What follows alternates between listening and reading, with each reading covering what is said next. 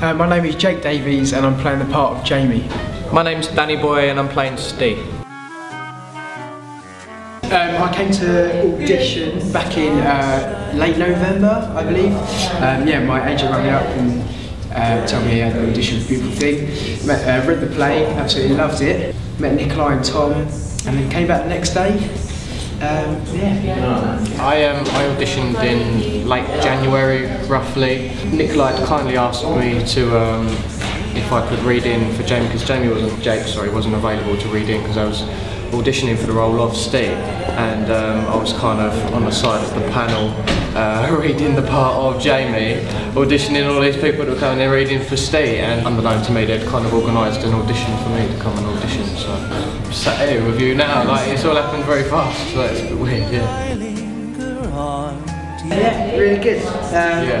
Been enjoying it, everyone's brilliant, and it's funny because when you read it you have certain intentions and certain ways that you perceive the characters to say it, and then when you hear other people say it completely you realise, oh that's actually how it should be said. Yeah. So it's really nice to take a fresh take on it all.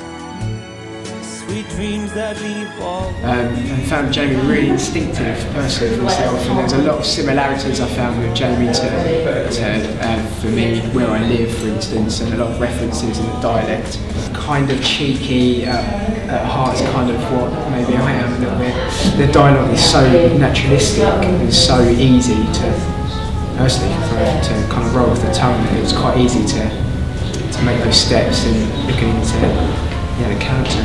After reading it a couple of times, I think because it's so beautifully written and so written in so much detail, like you really get the characters just jump out of the page, like, and you just have this visual image in your head. It's like it's unbelievable reading something like that. You know, it gives you so much detail just from words on a page, you know.